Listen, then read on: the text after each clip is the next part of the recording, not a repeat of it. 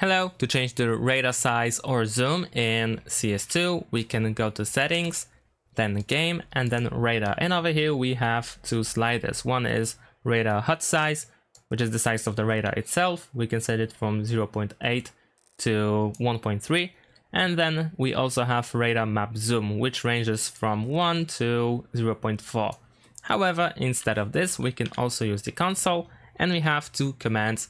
One is for radar size, which is cl_HUD_radar_scale, and here we can set the values between 0.8 to 1.3.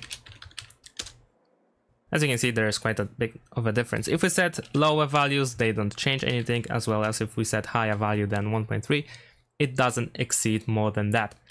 However, the second command is cl_radar_scale, and this one is for map zoom.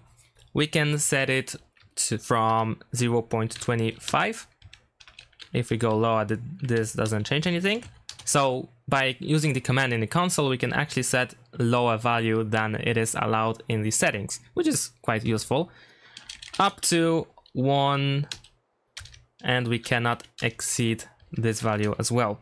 So if you want to have even smaller map zoom or bigger in this case, so if you want to see more, then I recommend using the console and using this command.